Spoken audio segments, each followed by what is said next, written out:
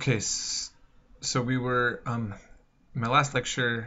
I was talking about the sagas, the conversion of Iceland to Christianity, and these stories that were told. By the way, also, um, it's interesting. There's one saga called the Laxdala saga, and women play a prominent role. Some even believe that a woman may have even written the saga.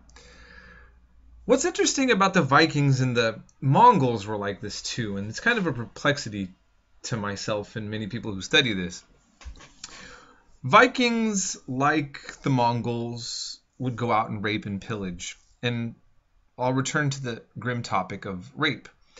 And many families were destroyed because of their actions in their battles. On the other hand, women as wives, like with the Mongols, as with the Vikings, at least in the stories of the sagas, have a much stronger role than that we are used to seeing in many other cultures around the world.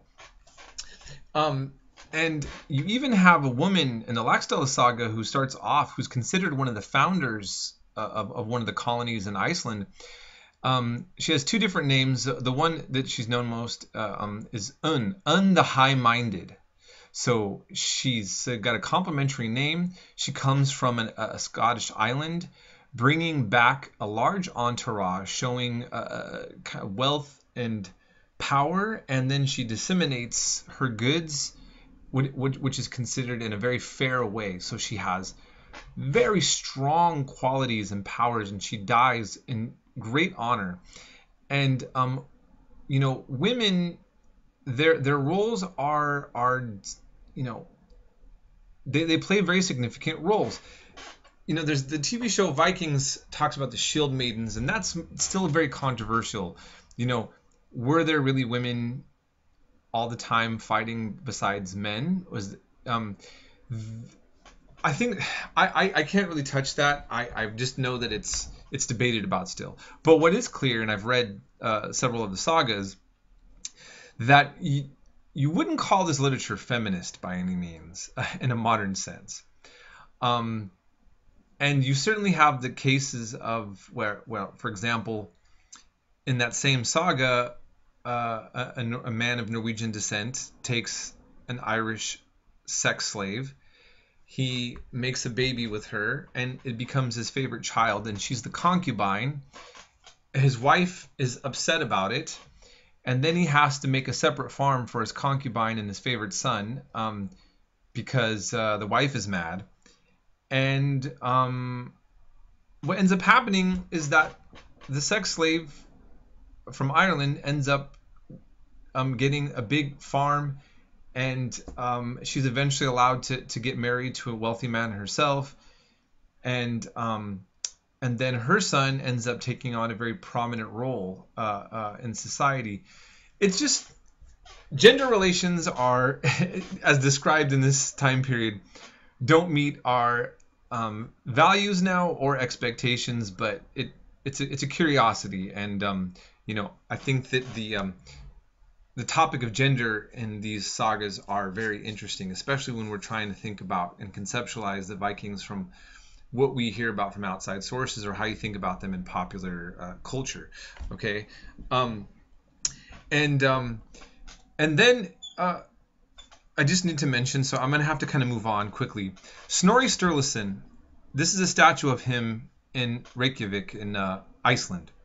He is like Shakespeare to Iceland or more.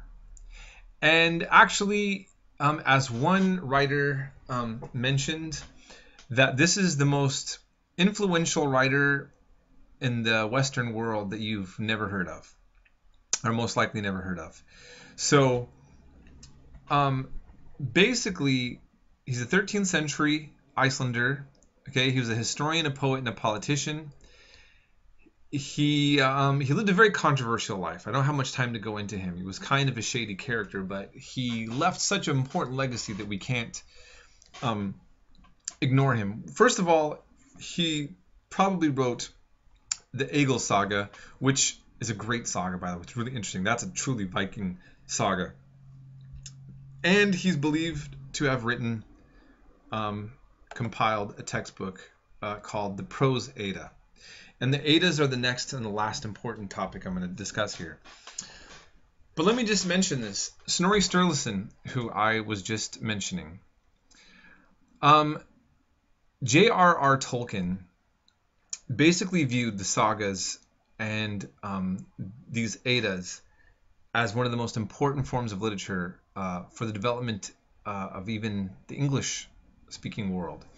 And there was a debate that he had, Tolkien, with Lewis, C.S. Lewis, on basically trying to supplant, to demote Shakespeare in the English department and bring in at its expense the prose Eddas and some of the sagas. J.R.R. Tolkien taught Icelandic, by the way, and the stories of The Hobbit, the description of the land is almost exactly as described of Iceland. If you watch the movies or read the books Lord of the Rings, the stories of The Hobbit, if you read the Silmarillion and all those different texts, these are all coming from these bodies of literature, okay? So when you think about the popularity of those works and realizing that they're directly coming from the source of this literature, many of you did not know that this important treasure trove of literature on the English world and the rest of the world. So I just want to point that out. So what we have is this. Yes, he was a Christian writer, but he was writing to a Norwegian prince about their culture and things that he wanted him to remember. So that's what we have in the Prose Edda by Snorri Sturluson. Later on, anonymously was found another work that is called the Poetic Edda, which is simply pagan poems that were written by a Christian, apparently preserving them. And we don't really kind of know a lot of details about what was going on with the Poetic Edda. But sometimes the Prose Edda quotes from it, and there's basically any story of Thor and Odin that you ever have heard, if you've ever studied Norse mythology or Germanic mythology, these are our only two sources for the most part, mixed with the sagas. Okay, that is what I really want you to know. And in fact, if you study much of German history, the German Nazis were trying to re-celebrate their Germanic past. And mainly German nationalists were drawing from Icelandic sources to try to reimagine their ancient Germanic background because there was no other places to go. And in fact, that still remains the case today. So no matter what you want to think about Germanic history, a story of Odin and Thor, or some of the cultural practices of Germanic people, this is what we have. And what's difficult about this is we don't know, one, how much does Snorri Sturluson put his own interpretation, his own elaborations into this work? How much do these works reflect things very specific to Iceland and maybe Scandinavian countries such as Norway or broader Scandinavia? And does that totally reflect what we're seeing in the rest of the continent? We don't know. There's a description where of Ginnungagap is the kind of the beginning of time. And there's a creation story, and there's depictions in it that have volcanoes and things that are very specific images that you could relate to from an Icelandic point of view that you may not see in a place like, let's say, Saxony. So again, is this reflective of the broader Germanic culture, oral culture that we lost, or something more specific? That's just going to be a debate that scholars have for a long time unless we get other literature found, okay? And so what's interesting about this, I just want to say, I'm not going to be able to go into long detail. So here, the Poetic Edda, we just have these poems, and they have things like the sayings of Odin and the Havamal.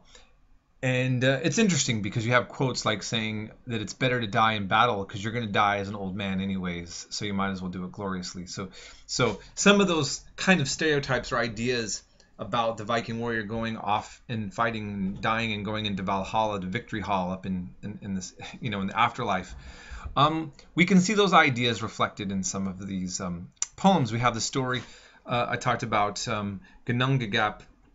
There's Yggdrasil. This is a picture here of the sacred ash tree, where the entire universe is kind of separated into different worlds. There's hell at the bottom, but not all bad people can go to hell.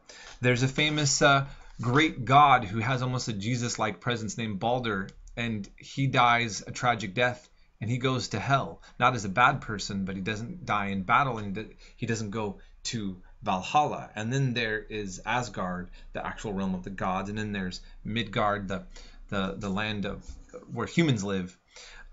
So you have this complex place, a universe, and then you have Ragnarok, which is the twilight of the gods, the last battle of the gods, where they all destroy each other at the end, and then there is a kind of rebirth. So you have all these interesting stories that come out of these texts. In the Prose Edda, what I think is really interesting that I just kind of want to mention is that Snorri Sturluson has to make these pagan stories safe for a Christian audience. And what he does is he does something that other medieval writers did, which is that he claims that these gods were in fact actually descendants of strong men that came from Troy after the fall of Troy, and that people then started to see Odin and Thor as gods, and that is why people started to worship them ever falsely until they were corrected and actually worship the true God. And so he basically tries to say, look, these characters I'm telling you were actually just humans, and then we were confused. But these are the stories that we had. And then he moves on and he uses a medium in which he has what's called the tricking of Gelfi.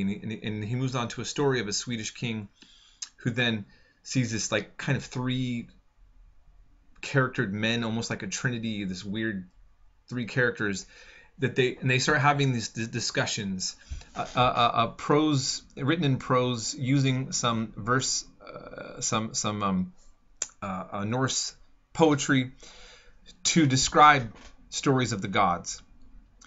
And then he breaks up the other section, and he's trying to preserve a tradition that was going to be lost. And he has another one called the Skald's Coppermal, where he has the god Bragi, or Bragi, the god of poetry, meet with another god or a giant, Aegir, and he explains things to him. And what ends up also happening in the Prose Edda is that he explains that these poems and these songs that were a part of court traditions in Scandinavia and Iceland, you had skaldic poets. Skaldic poetry was kind of a celebration, kind of propaganda pieces where a poet would celebrate the legacy of a powerful man and tell his great deeds, and and entertain guests. And these poems could be known far and wide and tell the story of this guy. And they used a complicated meter that Snorri Sturluson explains, a certain kind of literary style. And then they had these things called kennings, where they made a kind of,